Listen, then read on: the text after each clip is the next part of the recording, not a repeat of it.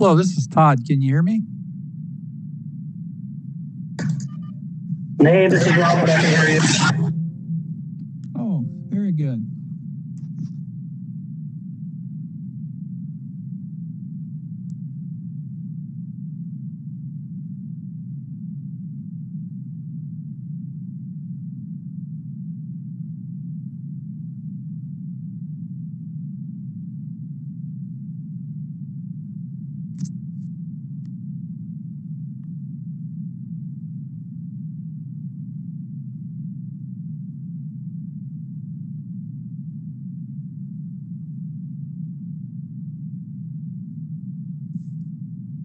Cynthia moved firms. It's not, they don't appoint the person, they appoint the firm.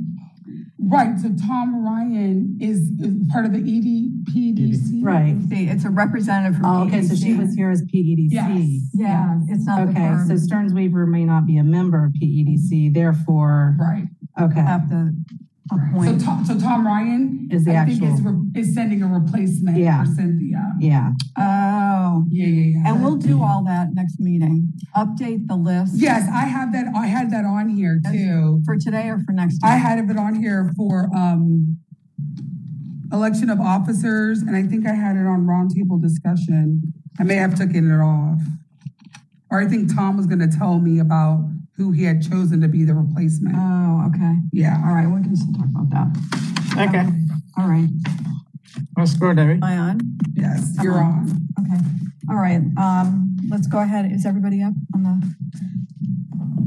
All right, let's go ahead and call the Monday, January 11th, TAC meeting to order. And as everyone can see, Todd was not able to make it today, and neither was Kurt Scheibel. Todd's on virtual. Oh, Todd, you're on. Yeah. Okay, so Todd is joining us virtually. And I'm Kurt, on. who is the vice chair. Hey, Todd. Kurt, who's the vice chair, was not able to attend today, so I'll be sitting in as the temporary chair for the meeting today. So I don't see any, is there any public comment? Do we have anything for public comment? No, nothing. All right, so the next item is the approval of the meeting minutes from the meeting of December 7th. So do I have any? Consensus. Oh yeah, so we also have to do the meeting by consensus since we don't have a quorum. Yes. 5 is a quorum, so we'll be making motions and making a second and then voting by consensus. So the first item up is the approval of the meeting minutes from the meeting of December 7th. Are there any comments on those meeting minutes, any corrections or additions? If not, then can I have a motion to approve the minutes from December 7th? Motion to approve. Okay, No, and Roman can I have a Rowan. second? I second it. All in favor by consensus, say aye. Aye. All right. Motion. And the first action item is the next item is a report on the MPO board actions from the meeting of December 10th. Do we have, I will be presenting the MPO action items from the December 10th meeting. okay, great. Okay, Tanine. We had 2 advisory reports from CAC and BPAC due to the fact that we had to cancel the November 10th MPO meeting. We had advisory reports from CAC on September 9th, CAC meeting, and on December 2nd. We had BPAC advisory reports on August 25th and December 8th. We also had the MPO bylaw amendment to our bylaws, providing the MPO executive director new duties and providing them the ability to sign contracts, agreements. And we also had a functional roadway classification by FDOT for State Road 56. We had a AECOM Vision Zero Phase 2 scope go before the board to educate and engage for $49,957.66. We had our annual elections of officers for the MPO for 2021. We had our Federal Transit Administration safety performance measures from PCPT go before the board for approval. We had our AECOM support for the in-house staffing and minor PPP update scope for $48,892.04 go before the board for approval. And we also had our District 3 seat on our CAC board go before the board for approval, which sits in Commissioner Starkey's district. We did have 2 at-large seats go before the board. Unfortunately, there was enough information provided, so the MPO board requested that more information be provided by these citizens. So in the February meeting, we will have them come to the meeting and present their qualifications along with an application that I've been working on with Terry for the MPO. When citizens come in, they're going to fill out applications. So that way it's a little more streamlined for the board members and it makes it a little easier. We also had the FDOT Safe Trip Initiative presented by Margaret Kublings from FDOT. And we also expressed to the board that there was an MPO Weekend Institute that was coming up for new board members and to explain how the MPO works and functions, and that'll be a great asset and tool in their toolbox. And lastly, we will be having on the 14th MPO workshop for our board members to go over the tentative work program that FDOT is for the Pasco highlights. Thank you. Okay. Who was elected as the chair for the MPO and the vice chair? Oh, I keep pressing this. The chair for the MPO is now Lance Smith, and the vice chair is Camille Hernandez. And they are also our MPOAC representatives that sits on the governing board. Okay. Lance Smith is our main governing board member, and Camille is our alternate. Okay, thanks, Tania. You're welcome. Okay, the next item up is an action item, and this is the DOT TIP amendment, and it's for the 2 wildlife culvert crossings that are being added to the program for State Road 52 from east of 41 to County Road 581, Bellamy Brothers Boulevard. So is DOT going to present that, or? Yes, Jensen Hackett is on the line. Okay. Hey, Jensen. Hi, Debbie. Hi, the rest of TAC. Jensen Hackett again from the department. So this is part of the State Road 52 widening project that is going to be ongoing from US 41 to Bellamy Brothers in central Pasco County. Project number 256334-4. So this is adding 2 wildlife culverts that are going to be running underneath State Road 52 that are in the area just to the west of Aaron Cutoff. There is the preserve on the, I believe it's the north side of 52. So it's just to kind of connect that to the south side where you have kind of some runoff for Cypress Creek in that area. It is going to be adding just under $11.5 million to this project. It'll include these as part of the State Road 52 widening project. Did the county and environmental lands make a contributions to this? Are they paying for a portion of the cost of the culvert? Do you know? I don't believe that there is any county funds that are being part of this. I think this is all state and federal. Oh, okay. Oh, that's good.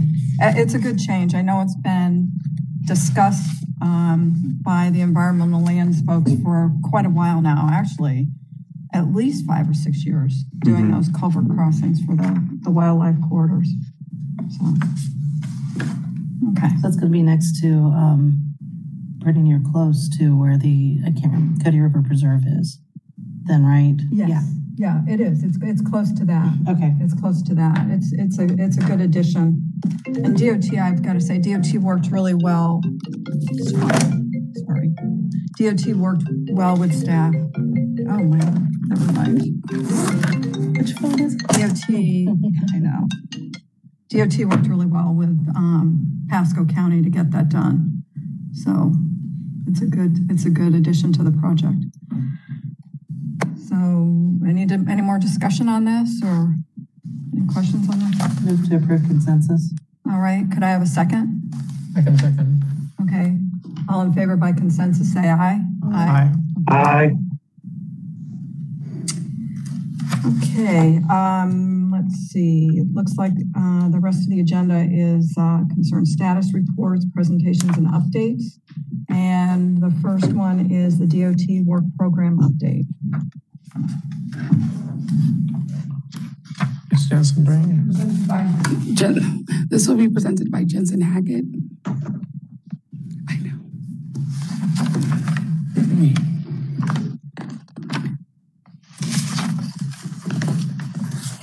Okay, Jensen, it's on the screen. Yes, I am here. Tania, do you have the PowerPoint?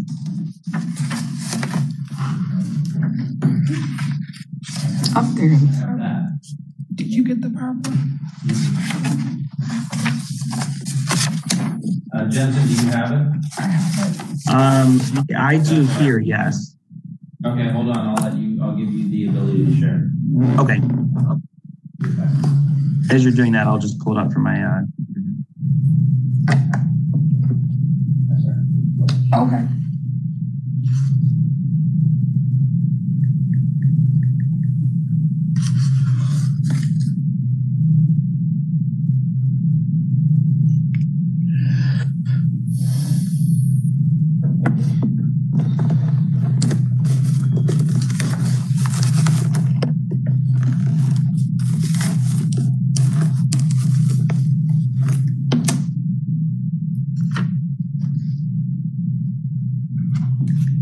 Just in case.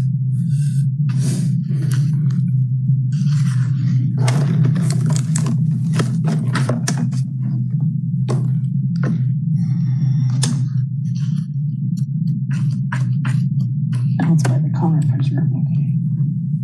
All right, and then I just want to make sure everybody can see my screen, correct? Mm-hmm. Yes. Okay, perfect. All right. So I know an earful of me today for this KC meeting. Again, for the record, Jensen Hackett from the Department of Transportation. And I'm going to be walking you all through the 5-year tentative work program for fiscal years 22 through 2026 this afternoon. The tentative work program for fiscal 22 through fiscal 26 is going to be covering project phases and activities that are scheduled from July 1st of 2021 through June 30th of 2026. Just a reminder that the state fiscal year starts on July 1st. Year 1 is included in the state's proposed budget, and this is pending legislative session and governor approval. Years 2 to 5 are just commitments for production and financial planning purposes as part of the overall program.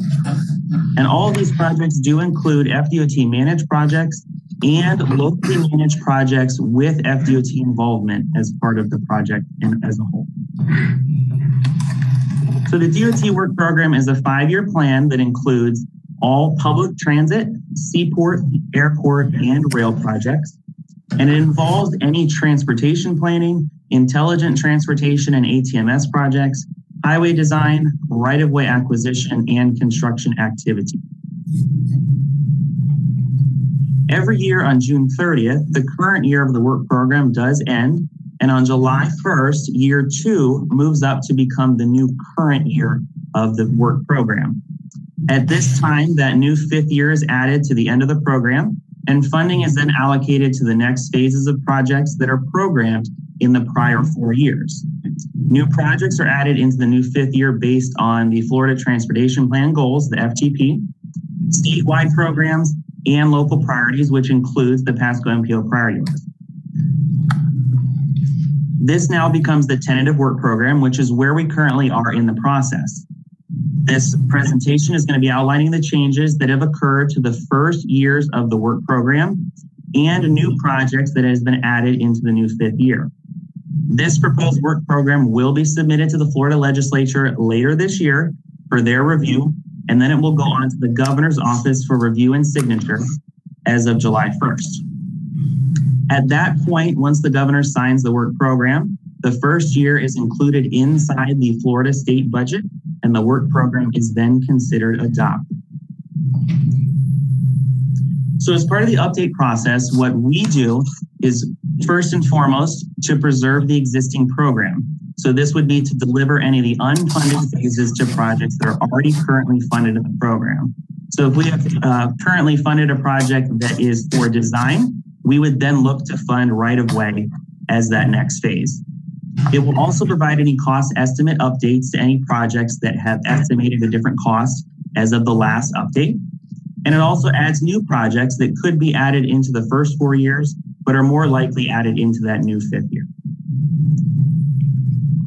Some of the projects that are touched on this are safety and security projects, system preservation projects, multimodal enhancements, operational improvements, and of course, capacity improvements. And these are all based on MPO priorities, other regional priorities such as the TMA that Pasco MPO is a part of with Hillsborough and Pinellas, and other SIS, which is a strategic intermodal system, and FDOT statewide priorities. So in this process, new projects that are not previously included in the work program are included. The new phases of existing projects are project development and environmental, preliminary engineering and design, right-of-way, construction, design build, and other capital grants. And these all have their listed abbreviations next to them for review on these projects upcoming. And there's also select projects of interest that are part of the actual work program. One caveat to some of the projects that I will go through is that if you are thinking of a project that has been included in the work program previously, and you do not see that project listed, that doesn't mean that anything happened to the project. That just means that there were no changes to that project since the last time that you saw an update to the work program, which would have been last year. So don't panic. The project is still there. It just hasn't changed since last year. So with that, I'll go on to the actual list of projects that we have funded this cycle and that will be tentatively approved upon governor's signature. First is the planning model studies, which is what Pasco does in their model studies with DOT.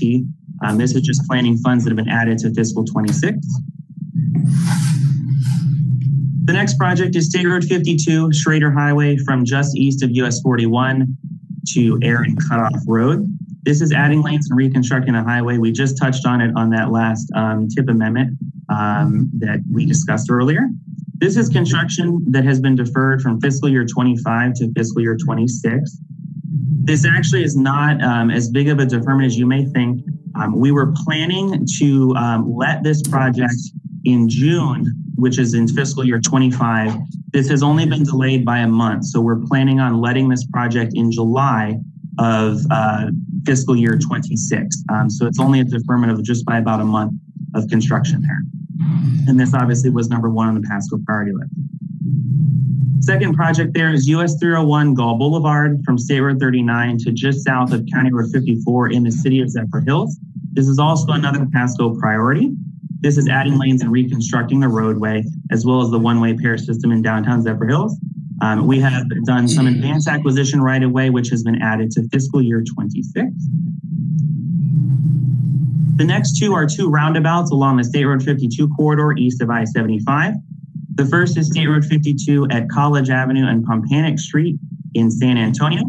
This is right-of-way that has been added to fiscal year 22 and construction that has been added to fiscal year 23. The second is the roundabout at State Road 52 and Meridian in the city of Dade City. This is another roundabout with right-of-way added in fiscal year 24 and the construction added to fiscal year 26. The next is Old Pasco Road from County Road 54 and Wesley Chapel Boulevard to State Road 52. This is adding lanes and reconstructing the roadway for about that 6-mile section there. Right-of-way has been added to fiscal 24 and to fiscal 25, and this was part of a SIGP application that we received from the county. The next is State Road 54 from just west of Virginia City Drive to Old Mill Pond Road. This is a resurfacing project with design added in fiscal 23 and construction added in fiscal 25. This is part of the MPO's TA priority list, so Transportation Alternatives list. School Road from Community Center Road to US 41 Land O'Lakes Boulevard. This is extending a sidewalk gap there next to the school. PE has been added to fiscal year 24 with construction added to fiscal 26. And then Jasmine Boulevard from US 19 to Little Road, just north of Newport Richey. This is PE that has been added to fiscal year 24 with construction also added to fiscal year 26. And then US 19 State Road 55 from Pinellas County line to New York Avenue. This is a previous project that was added in last year's work program in the 5th year. It was a standalone construction project. We have actually combined that into a design build and advanced that to year fiscal 24. This is just lighting upgrades along that corridor from the Pinellas County line to New York Avenue there in Newport Richey. The next is US 19 from the Pinellas County line to the Hernando County line. This is a project that construction has been added to fiscal 23. This project is actually a autonomous vehicle project. It is kind of retrofitting the signals and the lighting along the corridor to be able to essentially commute with other AV and other types of AV-esque cars and other vehicles along this corridor. So that is, again, construction that has been added to fiscal 23. I-75 from just north of the Thomas Prairie Creek Bridge to south of County Road 41 and Blanton Road. This is a landscaping project with construction added to fiscal 22. And then in the city of Zephyrhills, this is the Zephyrhills Municipal Airport Taxiway B extension. This is part of aviation capacity and preservation. This is the grant has been added to fiscal year 24 for the construction project of the taxiway B extension. So over the 5 years, the total amount of funding for Pasco County is just over $300 million. Of that, about $3.3 million has been given to the MPO for planning purposes, about $28.5 million for traffic operations and safety projects, just under $9 million for intelligent transportation, so ITS and ATMS projects, capacity just over $160 million, resurfacing just over $32 million, complete streets treatments are receiving just under $2 million, bicycle and pedestrian just under $10 million, with just under $4 million coming from Sun Trail. Transit will be receiving just about $24.7 million. That is split operations receiving just under $14 million and capital just under $11 million. And then aviation projects total just under $9 million for the entire county. So the schedule of the tentative work program for fiscal 22 through 26 goes like this. Currently, the online public hearing is live at the website there on the screen. It's also in the flyers that were part of your packet handouts. So we encourage you to go there, look at the projects. It's all a GIS web-based application. So it's really easy to search the projects, find out any of the project information, and to leave comments with any of the projects that you see as part of the work program. On January 14th is District 7's work program open house from 9 a.m. to 6 p.m. There will be limiting factors in that as part of COVID and the restrictions that we have in the building here. So we are definitely encouraging you to go to the online public hearing portion at the website to view all the projects and to leave comments there. But again, we will have an open house here at District 7 headquarters on the 14th. Any public comments to the tentative work program will be due on January 29th. That's the end of the month. MPO objections are due on February 12th. And so any of that needs to be in by that date. In February, this is will be given to the legislature. They actually meet starting in March this year. So they will have that chance to review, and it will go through the Florida Transportation Commission as well. And then that will head to the governor's desk, and the first year will become part of the state budget, and the work program year one will be considered adopted at that point. So with that, I have reached the end of my presentation. So I would be glad to hear any comments or entertain any questions you may have at this time. Jensen, this is Venkat. I got a quick question about the traffic control on ITS along US 19. Yes, sir. If you want the FPN number 4484851. Yes, sir. I know it says the construction is up for 2023, but if I remember correctly, I'm working with operations. So they said it is going to be pushed to the current year itself. in the background, you may be pushing the funding. I don't know how they're working on it. I haven't heard anything about that, but I can double check with traffic ops because I know they're doing most of that coordination with our work program. But I can find a definite answer just to kind of verify exactly that date for you. Okay, because we had a conference call last month, basically, with Rick, Julie, and Joe, with the David and Davis, I believe, Davis Curtin plan. Yep, Dave Goodman, yep. Yeah, so I think they said the funding, the central office basically wants to move forward the fastest. So they said they may be looking to advance the project. I just want to get the confirmation, that's all. Okay, yeah, I'll see on that. I know because sometimes with those advancements, they can kind of come out of the blue. So I'll just check and make sure that's what they're still working on to advance that project quicker. That's all, thank you. I mean, I know sometimes when funding does become available, that's usually what we like to do is kind of advance those projects. So yeah. I'll just double check for you, Venkat, and see what they have to say. Jensen, back in December, I remember that central office was doing a budget reconciliation for projects that were funded in fiscal year 21. So I'm just wondering if you can give me an update as to what projects were impacted. So the only one that I'm currently aware of is the Overpass Road project from Boyette over to 301. And there was a decrease in the funding of about, it was under $400,000. So I was wondering if you could look into that and see if there are any other impacts.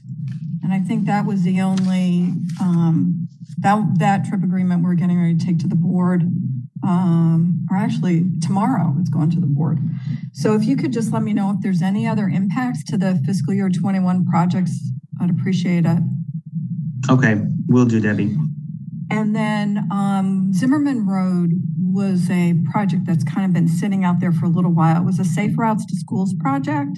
And can you find out what happened with the Safe Routes funding in general, and then also as it relates to this project? Because I've provided additional information to DOT, and we've been working on this one for a while now. So I was wondering if you could, look into that as well. And then if you can go back to slide 20 in your presentation, I want to make a point. If you could just, can you go back to slide 20? Yes, give me just 1 second. Okay, this one. So my point is this. I would like to see you have copies of this slide and put it in the agenda packet for the MPO board, because I really think it's important that they see how much funding DOT contributes to the county projects. And they don't remember ever how much you support us. And they're always talking about going after grant funding and everything. And this rolls up from grant funding in addition to what DOT is doing on the state road. So I think it is a good idea to print this out. It's one slide, and that they're reminded gently, and they see this. So when you talk about DOT projects, and you talk about funding, and you talk about grants, this is the culmination of behind the scenes work that's done to help fund the transportation network in Pasco County. So every time DOT comes up and funding comes up, this is a gentle reminder of what it is that we're getting from the state. So I don't care if you don't have to do the whole thing. It's just that you need to gently remind them, and a visual is important, and this is that. I echo Debbie's comments because we always, I agree. Okay. So I know that just for that one, Debbie, all the board members will receive the work program and all projects that are involved in Pasco County in any of the years. So it's not just the highlights I gave, but it's every single project across the board, and they'll receive a packet with that. But Tania, you can always get this slide and get that to them for their meeting on Thursday. Because obviously the rest of us will be virtual, but okay. This tells the story, and it's quick and it's easy to see, and it's something that they, I don't know how much they dig into the program. Yeah. But this is a snapshot, and a snapshot is worth a lot. Agreed. So I'll get off my soapbox now. Tania, can you're you fine, Debbie. forward this PowerPoint to us also? Oh, yeah, I I'd can't like get it to click on the agenda links on any thing that I'm using. But this is also something that we can take back to our city council members and commission members so that they can really understand as well. So Debbie, I think that's good since we have some new folks on the NPO board too. So. And it came up with the new commissioner. It came up. So reminding always is good.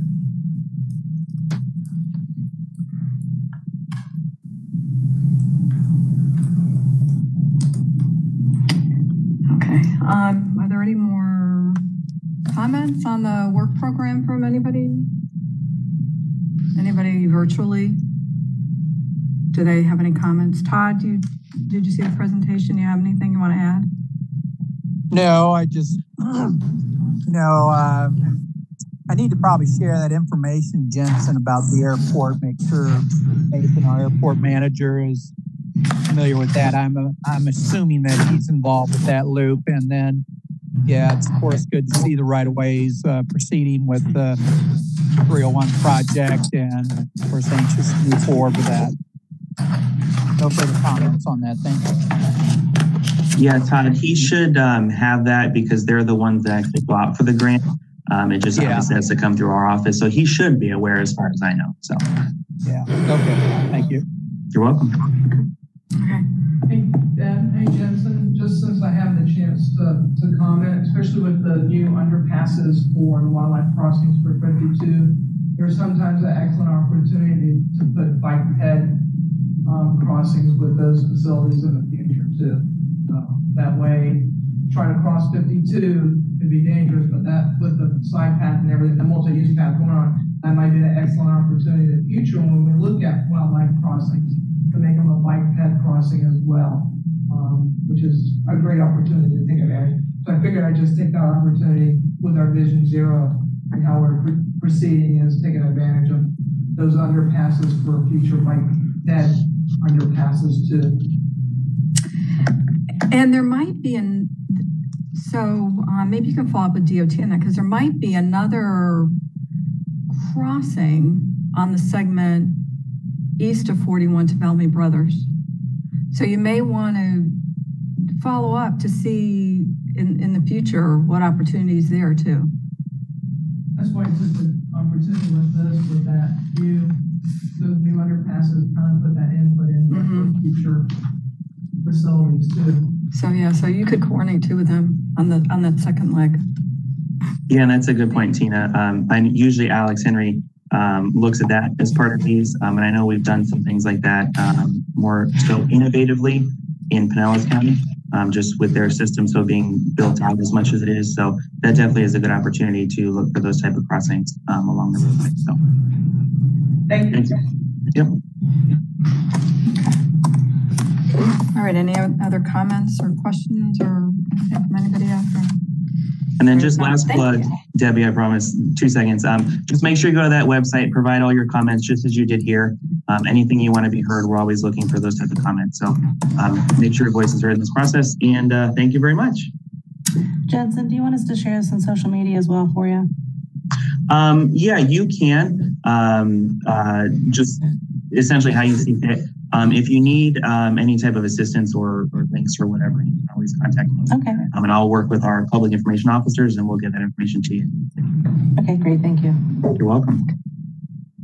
Thank you, Jensen. It was very good. Of course. So thanks for that. So the next item on the agenda is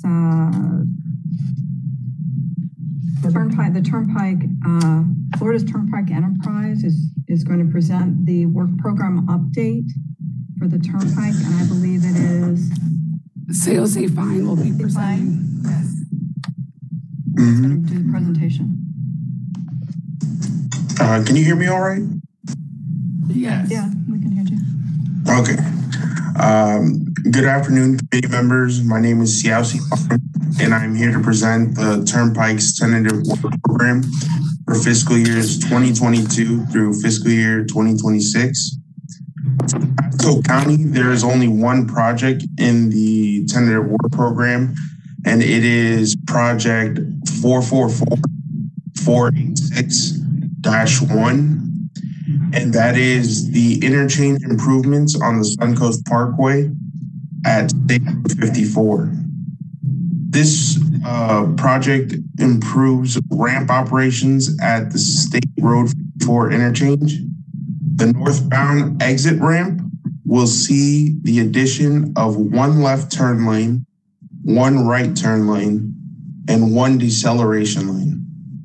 The southbound on-ramp will be enhanced by extending the existing taper style on-ramp into a parallel type of entrance. Construction is programmed in fiscal year 2022 for $4.6 million. If there are any questions or comments, I'm happy to take them now.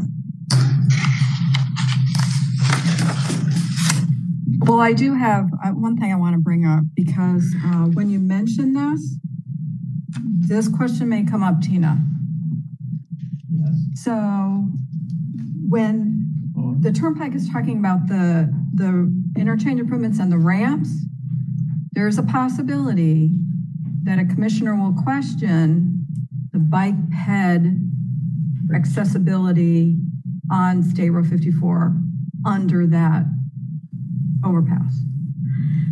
So it may be a good idea for you to circle back with DOT and have a response if that's asked, because everything comes back if it's not been 100% resolved. So I'm just mentioning that to you because it may come up. Understood. So thanks. That was more for staff, I think, than Especially with the Tower Road stuff. Well, and with the future overpass at 54 on the Suncoast as well.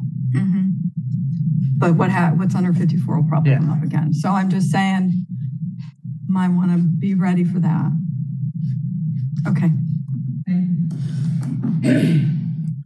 Thanks. I'm all set if you want to keep going. Okay.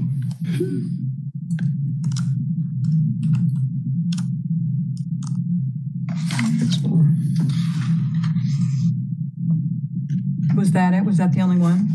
Yeah, that we only had one project on that, on the district. Okay, Hernando Citrus. Sorry.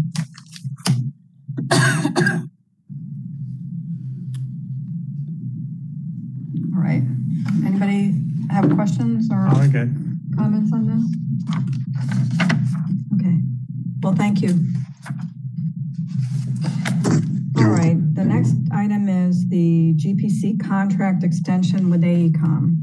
Okay, I'm going to wrap up C and D together. Both our general planning consultants, AECOM and Tyndale Oliver, are coming up on their contract expires in February of 2021, which is next month.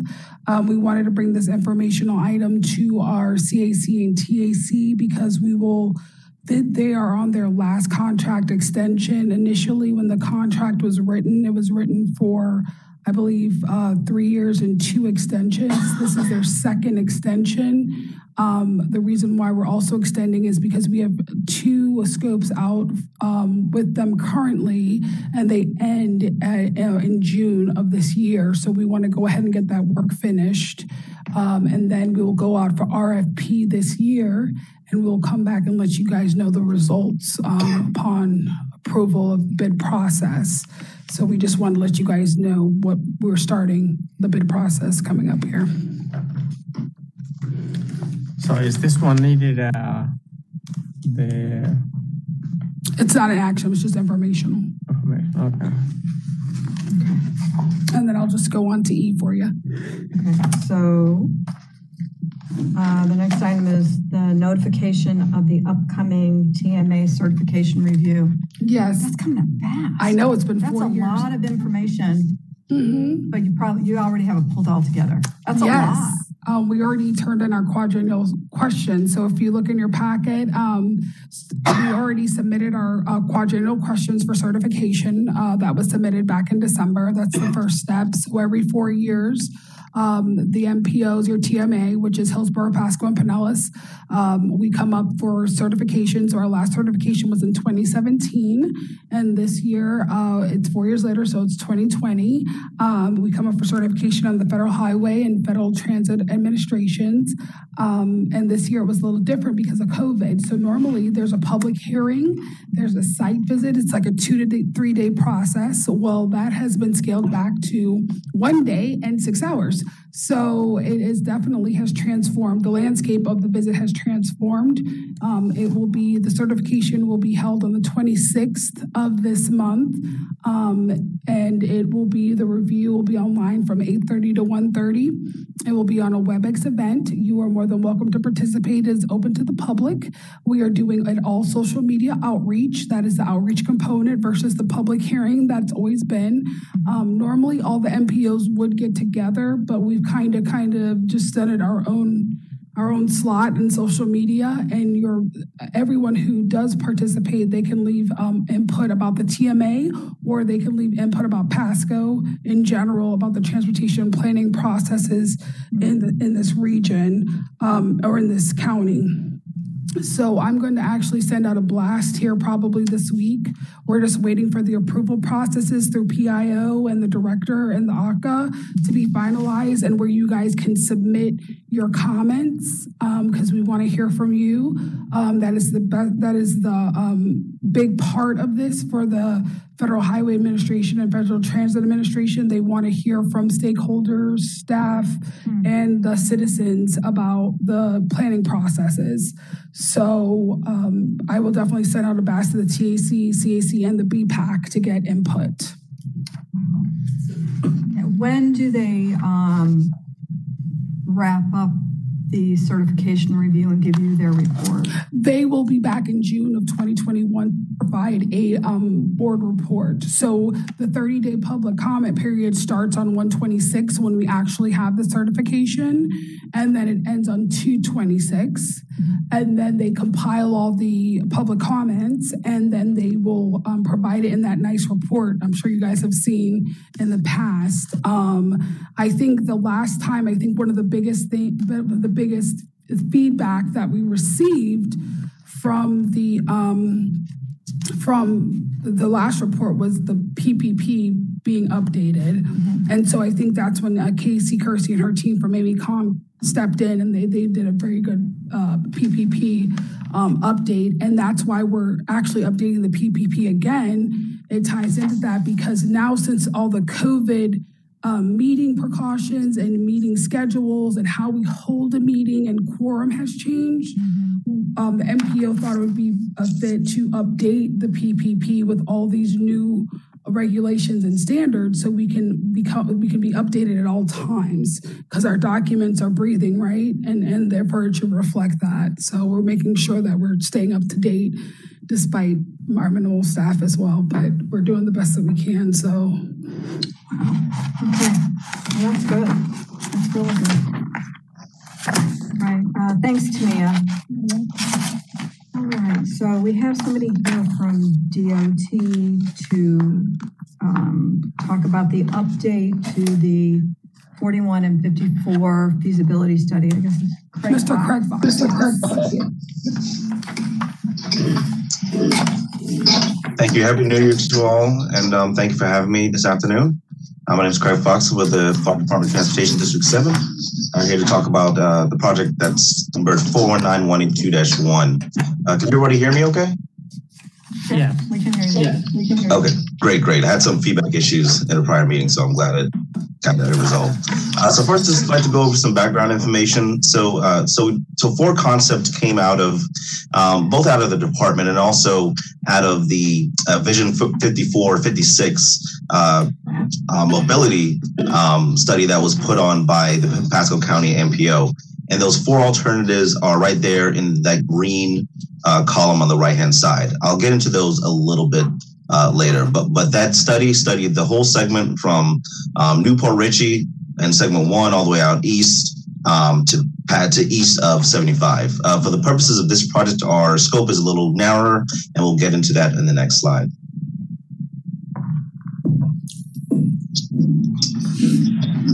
So I'm here today to talk about the US 41 State Road 54 feasibility study.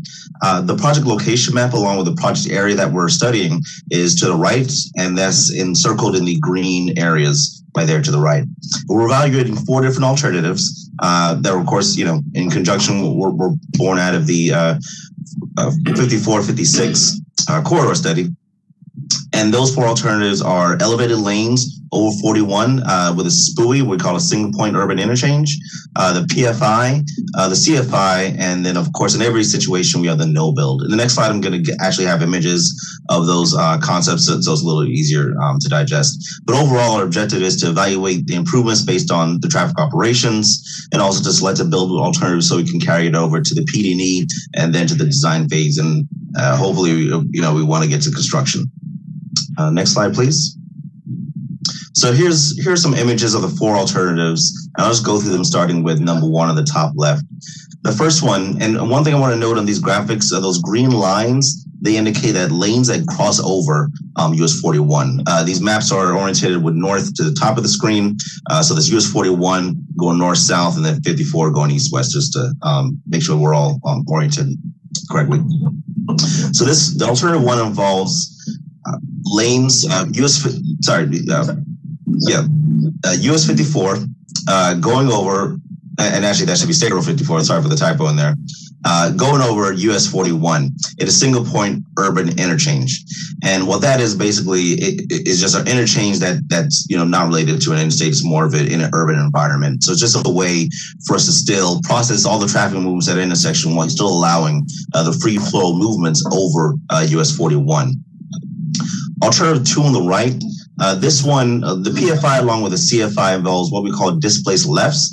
And it means basically making the left turns, just pulling them out of the main intersection movements, and that increases the efficiency of that intersection very by a substantial amount.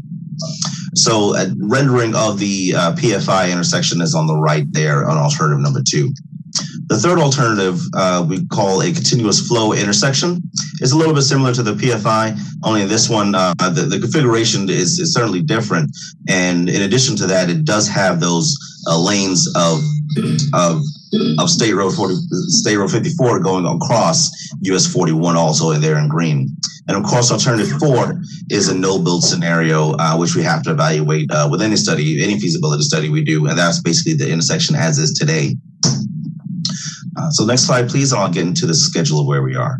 So right now, we're evaluating, and we're actually we're wrapping up comments with the first round of comments with the PTAR, which is the Project Traffic Analysis Report. And this report, it looks at all the different traffic. We run the traffic on all the 4 different alternatives. We extend it out to the future, and we evaluate them to see what kind of impacts it'll have. So we're doing that right now. The next step would be for us to develop the alternatives matrix, the concept plans, the technical memos. We're looking for those to come forward in April, and then update the task force in May. And we're looking at an alternatives public meeting over the summer of 2021, where everything will be on display. Of course, before that, we want to come to the boards with those alternatives joined by all county staff also. And so that's the feasibility schedule. Now, for the entire life of the project, this is the current schedule that we're on.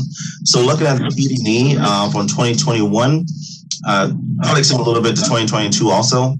Design 2022 to 2023. Right now, right-of-way is funded in 25 to 26. And then looked at construction in 31, and they may also bleed into 32 also. That did get pushed out a little bit just due to all of the budget impacts. And one thing I do want to note, normally we only stick to a 5-year work program when we show things on the screen, but since this is a SIS facility, or strategic, it's on the strategic intermodal system, that is a 10-year work program. So that's why we can still show dates outside of the 5-year work program. Next slide, please. And here I have my contact information. I also have the consultant's contact information, but if you have any questions, we definitely request that you just route it through the department instead, and I can definitely forward it up with our folks to get it to the right people. We also have a project website. It's at the link below. So please visit that to stay updated with any project updates. And this time I'd like to take any questions. So I was just wondering if at the beginning of this study, were you looking at more than 4 alternatives? Craig, can you mute your computer, please? While Debbie's speaking, so there's no feedback. Thank you. Because for some reason, I'm thinking that there was more than 4 at one time. Like there may have been 6. Yes,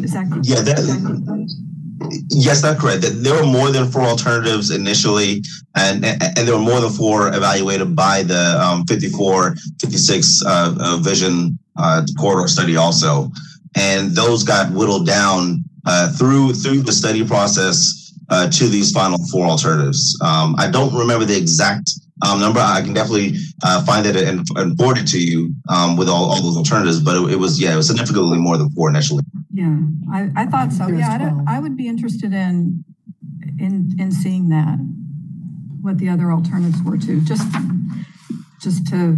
for curiosity. I'm interested in see what else they had looked at. And then that's no problem. Could you send a copy of the PowerPoint over to me and anybody else? I guess to the TAC. I'll just send it back out to the TAC. Yeah, send it to the TAC. Thanks. So Craig, this is Venkat. I know you mentioned the project traffic analysis reports are under review. So are you all going to send to the MPO after the reviews were done, or? Yes, sir. We just wrapped up our first kind of round reviews, so we're going to clean it up a little bit, and then on the second submittal, we'll also include the MPO staff. Okay. I would like to get a copy of that just for to review myself. So. Sure. I'm sorry, sir. And can I get your name again? I'm sorry. Venkat. VNK. All right, no problem. We'll do. Thank you. Craig, about how far back for the elevated section to go over, do you recall? I can look through the project documents, but is it still close to a mile from the 4154 intersection for the elevated section? Do you know? I don't know off the top of my head, but I'm pretty sure it's not going to be a mile. Typically, we don't like to do that because it's a lot of expensive structures between there. You can end up cutting off a lot of medians. But I can pull up the alternatives and actually get you that answer this afternoon. Okay. It's about half a mile.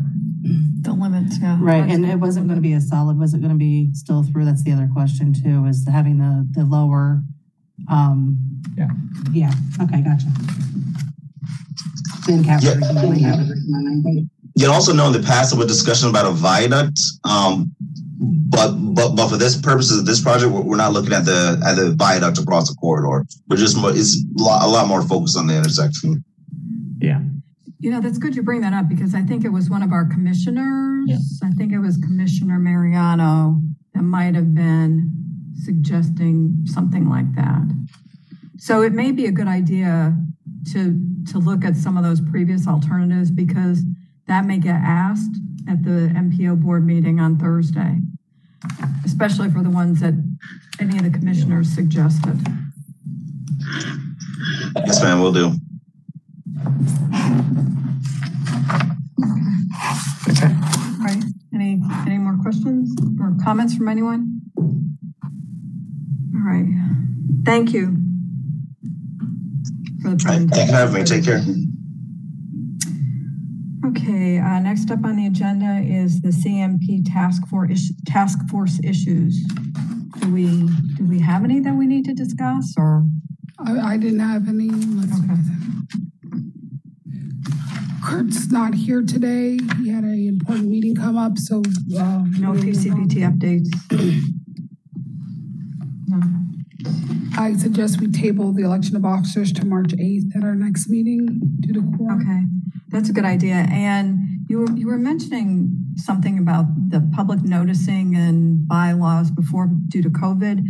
And it may be in our bylaws, I don't know if our bylaws have been updated because of COVID. It has not. So when we do the election of officers, we should probably update those bylaws because we'll probably continue in this forum at least through this year. And then going forward, you know, I don't know what 22 holds, but it may be good to memorialize those somewhere so that we have a record of those.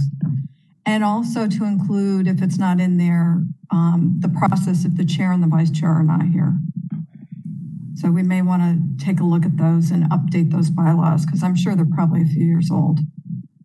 Yeah, they haven't been updated since 2015. Okay. Do you want me to start? Why don't you, do you want to send the bylaws out ahead of the meeting to get any comments that the TAC might have? Yes. And then have a draft that you bring when we do the election so that we can do both. Mm-hmm. We can adopt a new set of bylaws and then do the election at the same time.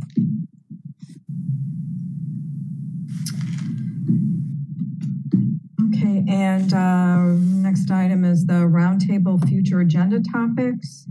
And Tina has something. Did you want to do an update? Is there something that you want to update us on from December 7th, Tina? Well, I was at push the button. You gotta hold it. Hold it. All right. Not training. So at the last meeting, Todd mentioned about Chancey Road and City of Zephyr Hills wanting a multi-use path along, I'm not sure if it was the south side. I have it in my notes somewhere. Yep, it's not. Well, there's some south side. South side. South side. Mm-hmm. Working with current planning and our long range folks to kind of get the history on on current projects. And then there's a current project that we're looking at now too, getting details on multi-use path. I'm working with our folks on getting history and getting a clear understanding what's been done before I start moving forward with what's being discussed now. And then I think there's a new item that Todd just sent later today that I haven't had a chance to look at. But looking into it, I know there's some other projects in Zephyr Hills, TA projects that we're looking at. They're on top of our list of priority projects, but that's kind of where we're staying now. I have to work with our current planning folks and our long range folks to even know where to go with this. So we're working on that.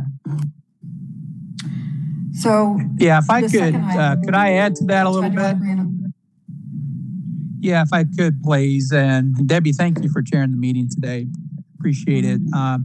Yeah, a couple projects, the ones I emailed today about, and I know Tina said a couple that we're going to be looking at in Zephyr Hills, but we've got two development projects right now on the south side of Chancey Road, beginning at Chancey Road and 39 and going east. We have two development projects that are under review. One's a mixed-use residential project and one's a mixed industrial commercial project. And of course, city has an adopted multi-purpose trail, and our adopted multi-purpose trail plan shows a trail along Chancey Road. And so in our development projects, we requested the required 10-foot multi-purpose trail. And of course, this being Chancey County owned and maintained road, my staff planner, Rodney Corval, has been, I know, communicating with some staff in Pasco County to do two things. One, I know the county just went through, I believe, some updates or, for the long range transportation. Right-of-way preservation table. And we just wanted to make sure we had a clear understanding of where we were at with the updates to that right-of-way preservation table, and if there's any proposed changes to the Chancey Road corridor, so we could take that into consideration as we're planning these development projects. But then secondly, of course, 301 is going to have a 10-foot trail coming south from Zephyr Hills and tying into 56. And that's the main reason that we wanted the county to also participate in continuing the trail on the south side of Chansey. So our two developments and the county residential developments that are underway can all have this trail and ultimately connect to the planned 301 the 56 trail. So, the county projects, that project's really moving along. The turn lanes are in, but I don't see a sidewalk or a trail.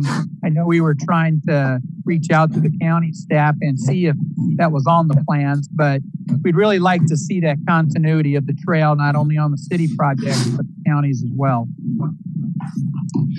And so that's on that. And then Debbie, probably the key thing that's got me worked up is all these new transmission poles on Wire Road running north of County Road 54. We got a big pole there right at the intersection of County Road 54 and Wire Road on the northwest corner. And then going up Wire Road north towards Pretty Pond, I guess WREC has purchased easements to place all these big transmission poles. And, obviously the LRTP shows a 4-lane road along that segment. We want to continue the trail that we've started. And I just think we're going to have the same old problem that we had on County Road 54 again. And I don't know if there's anything we can do at this late date, but it's really a problem when the cities and counties aren't being communicated about these easements that are being issued for these private utilities. And it's impacting our roadway improvement projects. So I know I've seen the pictures and I know what you're talking about. And I'm not sure I'm not sure if local government is involved in the purchase of private easements. I think that we get it, if they're coming in for a right-of-way use permit, but when they're going to private landowners and purchasing easements, I don't know what their review process is by the utility companies. And at one time, there were planners that worked for some of these utility companies. They did have a planning staff. So I don't know if that still exists or not. And I don't think at our level, we have a lot of say or influence in how things are done. So this may be something that is handled by elected officials. It may be something that's done through some other higher level of coordination. So I guess maybe the next place to go would be to the utility companies and to find out if they still have planning staff that works with them, because at one time, and this is going back a few years, they did. So do they have planning staff? And then what is the review process? So it may, I don't think we can make a lot, I don't think we can change stuff that's already happened, but you can start the conversation going forward on what can we do? So maybe it's approaching these utility companies and finding out what their process is. And if they do any coordination, if they want to do any coordination, do they have planners that look at anything, and maybe try to work with them in the future as they're signing these transmission lines. Because at the end of the day, the utility is going to do what they're going to do. They have to, want to do the coordination. So I don't know how at our level we can affect that. So it's a little. Go ahead. Go ahead, Todd. Yeah, it's just a little perplexing that you think, and I think you're right, Debbie. I think from what I recollect too, it's going back a few years, it seems like we would always be involved with a right-of-way use permit from the electrical companies. But then I don't know if it's the legislation that changed where they pretty much got to do whatever they wanted to do, where they wanted to do it. But yeah, there still needs to be coordination at some level, and that's probably what I'll take as the next step to reach out to Rec and Duke and see if we can begin that discussion, and then see if it needs to go to a higher level legislatively to. Yeah, I mean, and maybe it's something, and it's not that you want to, subvert what they do, but there's a real concern when you're adding roads and putting in bike ped features and doing all our facilities and all these things, and you can't move these poles. It's so cost prohibitive. You just can't do it. So you're left with doing nothing because you can't afford to move them. That's what we found on County Road 54. We could not move them. It couldn't happen. Well, the County Road 54. Yeah, I just wanted to also let you know, Debbie, the County Road 54 interlocal agreement is on the agenda tonight's city council meeting. So I didn't know if you were aware of that, but I guess I saw that was on the agenda this evening. And I don't know, I'm hoping that pole right at the intersection doesn't conflict with the planned improvements at that intersection. I guess we'll have to see, but I haven't seen a survey, but. So I think that's all that I had on that front. The only other thing I report on, I'm still waiting to hear back from Brian Schroyer with DOT. I know the 56 legislative appropriation is still under that ACER process. A little surprised we haven't had a meeting, but I've just indicated to DOT and Brian and his group that the city and the Pasco County transportation planners and MPO are very interested in looking at the route alignments for the extension of State Road 56 further to the east. So, but I don't have any further updates on. Okay. Thank you. Thanks, Todd. I do have something that I wanted to bring up quickly. And at one of the last meetings, I don't know if it was the last one or the one before that, the Camila Hernandez was asking about the Morningside Drive project. Yeah.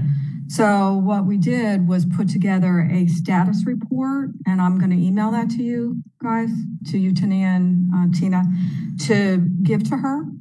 So as you know, we're in the first phase. We're in the planning phase to do that project. I mean, they did get a special appropriation to fund that project. And so we started with the route study and the pond siting analysis and report.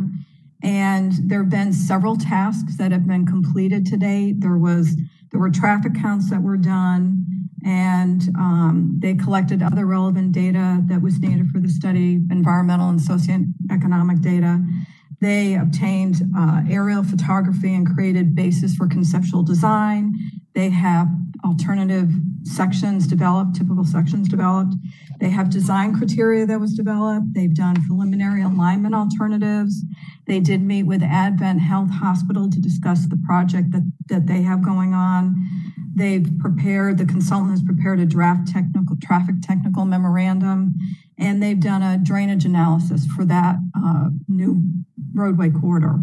So there is a public meeting that is tentatively scheduled. There is no more information other than the possible date, and that's March 3rd. So there's more work that's going to be done on that to set up that public meeting, and it's going to have to be a virtual, I'm assuming.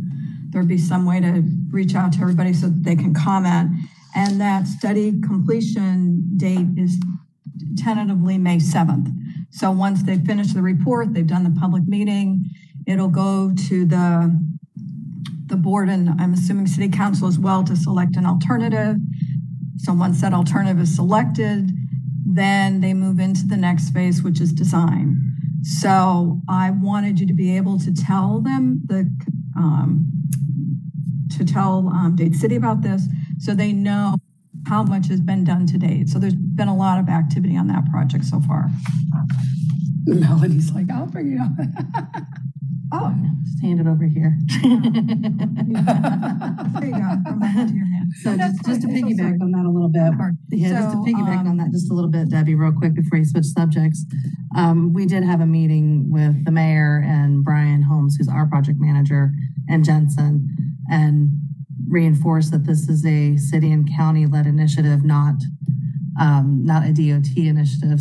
So for you, Jensen, but we are providing her updates on a regular basis.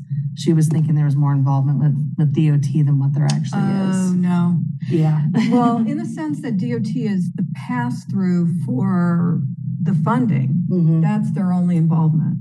Right. So, and the county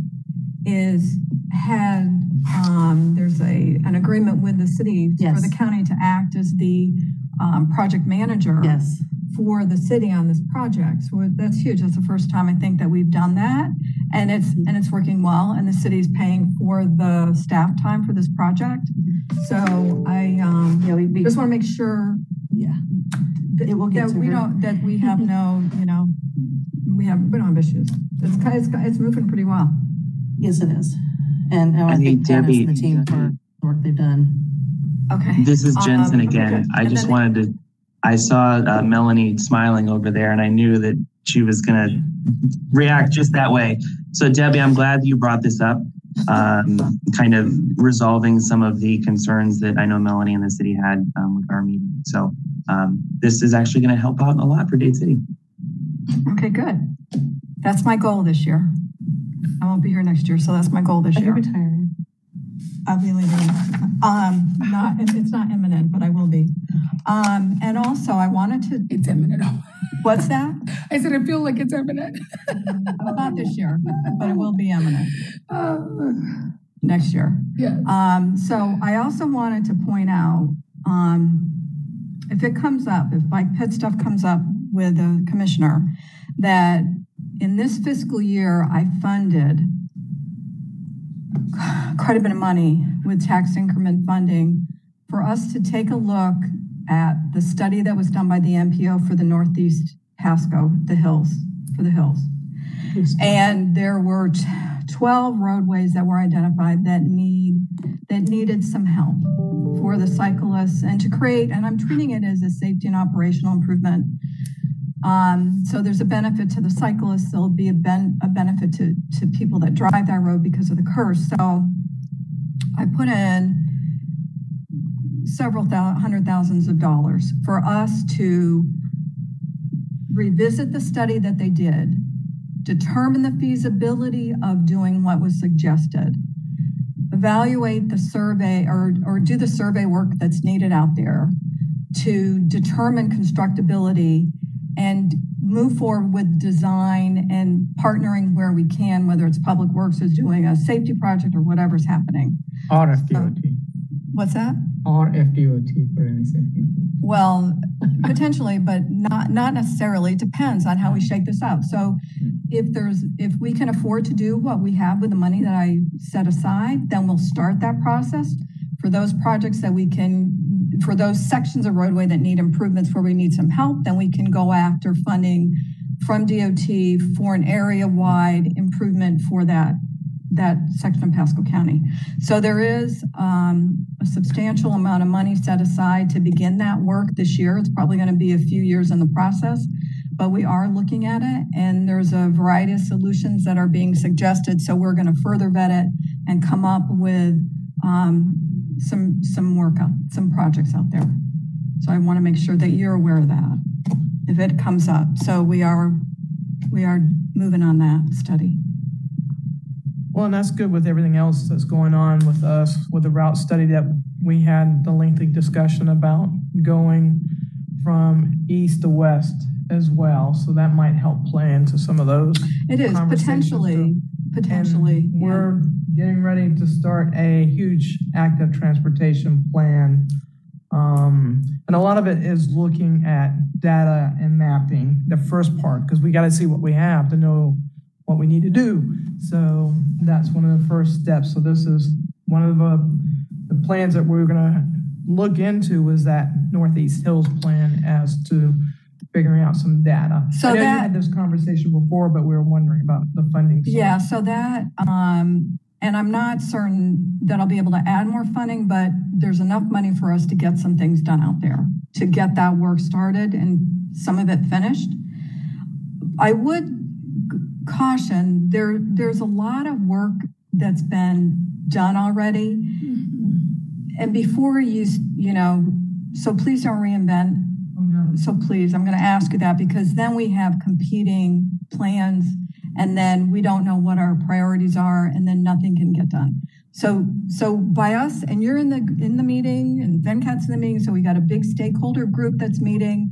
So as we work through this and come up, that should be some of the foundation, I think, for what you're trying to create, because then you will know that engineers have looked at it and the solutions have been evaluated and maybe alternatives will come up because it's a couple of years old. That study's a couple of years old.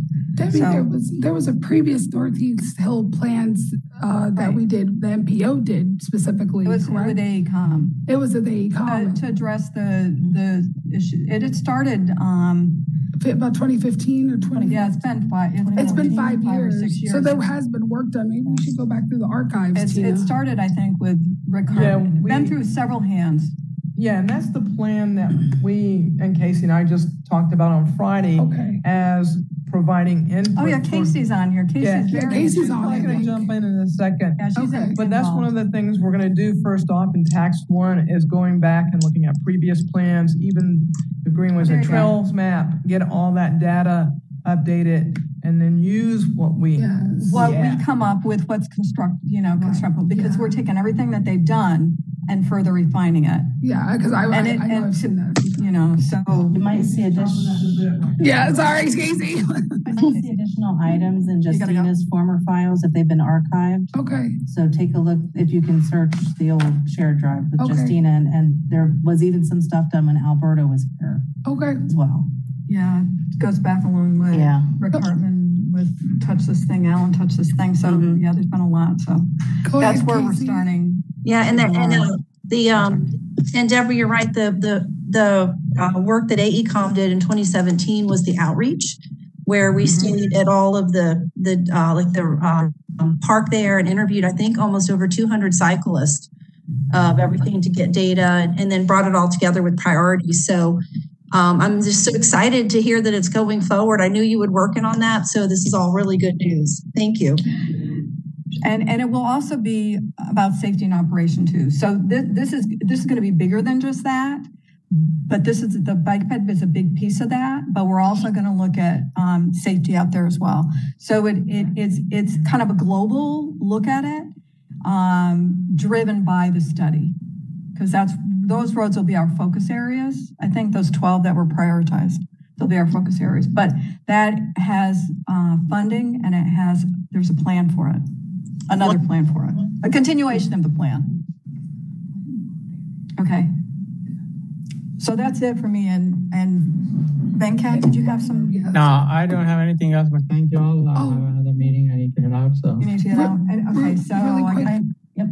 Todd, can you send the MPO the Zephyr Hills multi-use path plan that you were talking about that you had? Yes, be happy to do that. Would you like me to send it to you? Thank you. Sorry. Yes. Either Tina or myself, or both of us, because I actually wanted to look at it myself too. Okay. Yeah, certainly will. I'll see. They might think alike. So coming from the Dade City side, we are going to request a planning study for signalization on 52 and Adair in that general area. It's down around the park entrance for Brooks Memorial. We have a lot of things happening in that general area around the fairgrounds. Mm-hmm. And we're anticipating probably close to 2,000 new homes, both on the north and the south side in combination coming online. Some of them are starting to ramp up. Before you go further, because that is the morning side on one side, right? Morningside is to the east. Yeah. Okay. Yeah. Adair Drive. Yeah, it's in that general area that we are going to request a signalization study from the MPO for some planning dollars through that. Only because of the number of developments that are happening. And I know right now you guys have your hands full.